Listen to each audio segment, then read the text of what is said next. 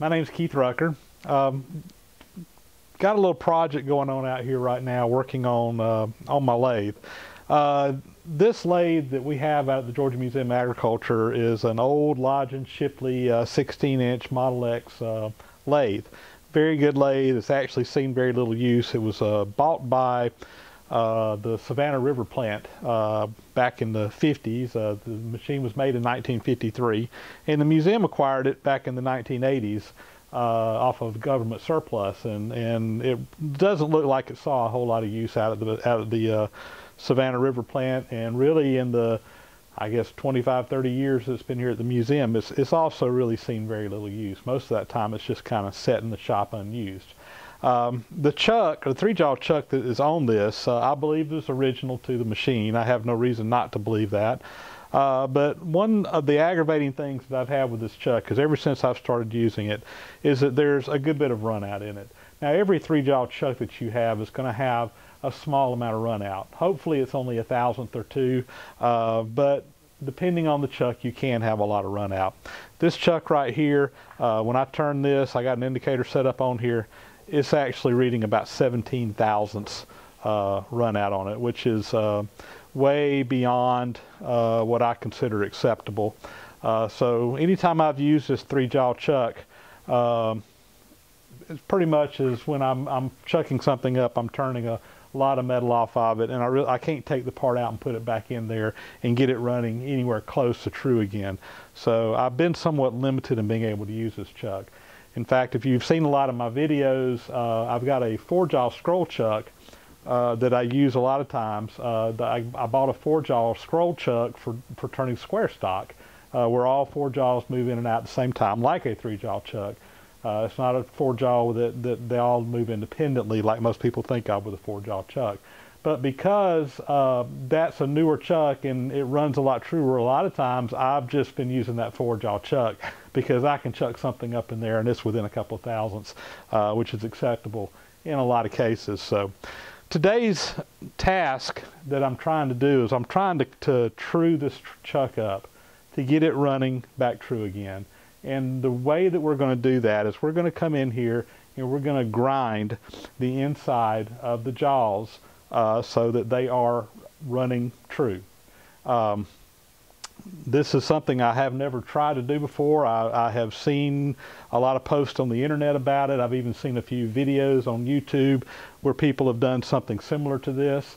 And after thinking about it, actually I saw a video that Keith Finner did not long ago where he was machining some soft jaws for a project that he was doing, and had to machine those soft jaws, and you know, it kind of clicked. I said, hey, I can kind of use a very similar procedure to him that he used to get this truck running true again.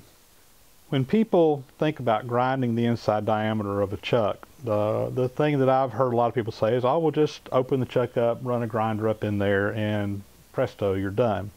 The problem with that is that in order to do this properly, you have to put tension on these jaws, pushing them out like you would be when you tighten up the chuck.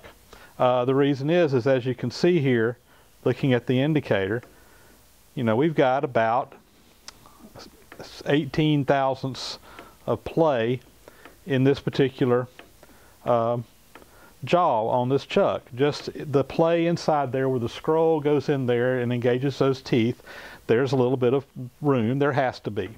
So if we were to just come over here and run a grinder up through there and true those jaws up without putting tension on the jaws, you're going to make a problem maybe even worse than what it was to begin with. I kind of suspect that that may have been what happened to this chuck, that somebody tried this without doing it properly years ago and may have messed it up worse than what it is, because I noticed that my air in there is about the same. My run out is about the same as what I've got in play in these jaws. So let me show you how I'm going to put the tension on there. So this is how I'm putting the tension on these jaws. And again, this is an idea that I kind of adapted from something that Keith Finner did in one of his videos. I've been This is something I've been wanting to do now for months, and I've really just kind of been trying to come up with the best way to do exactly this. I knew I needed to put the tension on there. I knew I needed to use a ring of some kind, but I just wasn't happy with how to do it. And I saw Keith Fenner do his video, and I said, aha, that's how I can do mine using a similar approach.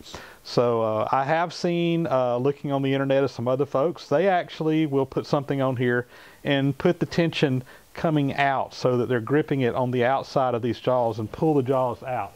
And I suppose that will work. That will take the slop out, but you could have different wear on either side of that worm gear in there. And I really feel better about this, where the jaws are compressing in just like they would normally do when you're tightening a piece down in the chuck. So what I did here was, there was these cap screws going in the top here holding these in, and there's a longer cap screw in the front. I left the cap screw in the front, putting tension down. These are held in place, or keyed in place. They're very tightly machined. Just one screw in there is putting plenty of pressure on there. Then I took a bolt and screwed in the other side, so it was just sticking out.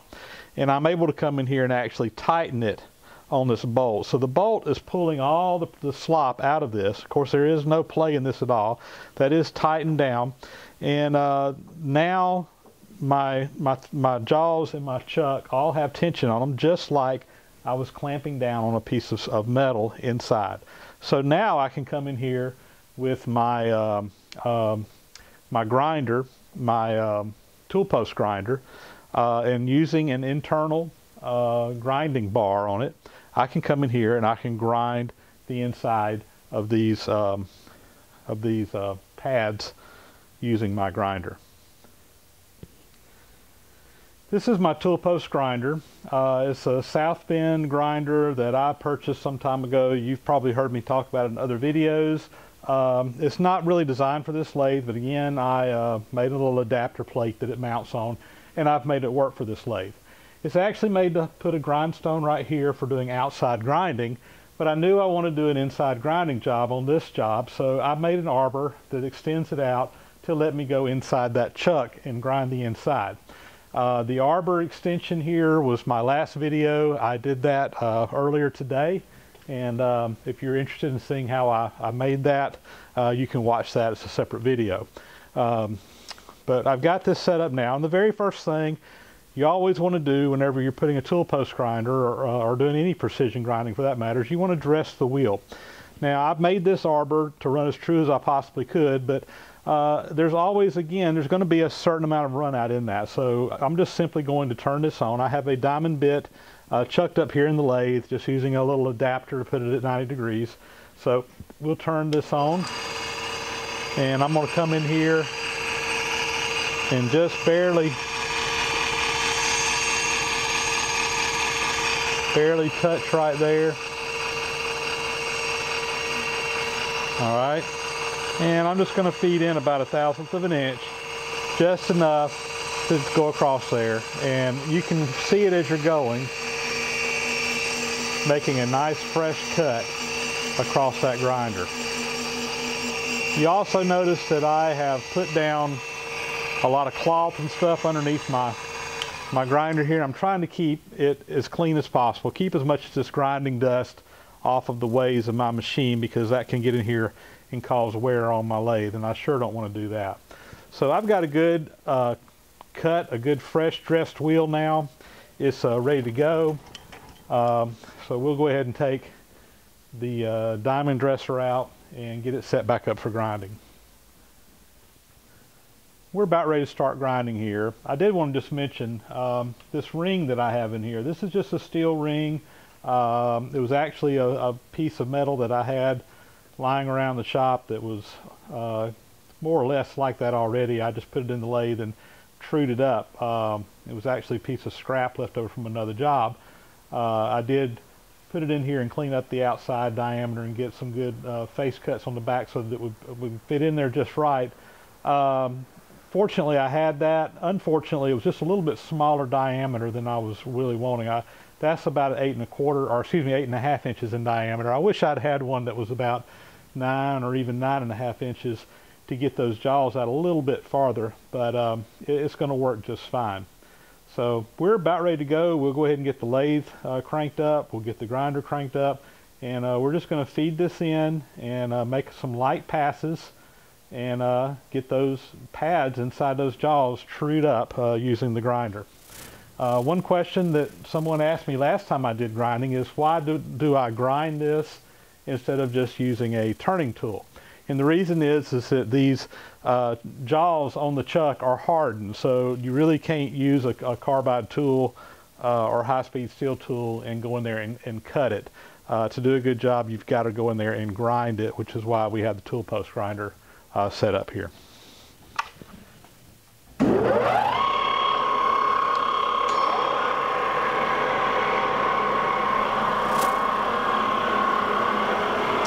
Okay, we're going to run the lathe at a fairly slow speed, not too fast, and let's see which way we're turning here.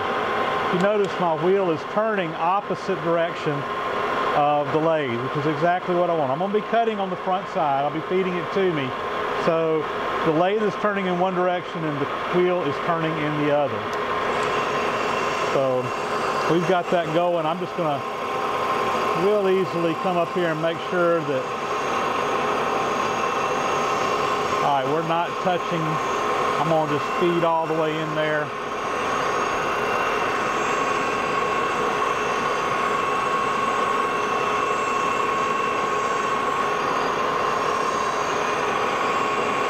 All right, we're not touching anywhere, so I'm good to go there.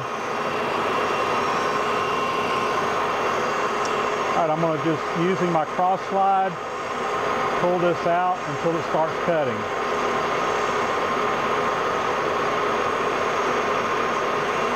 All right, you see it just kissing. It's hitting one of the jaws. Now I'm just going to use my feed, just like I was turning, and that's going to slowly cut through there.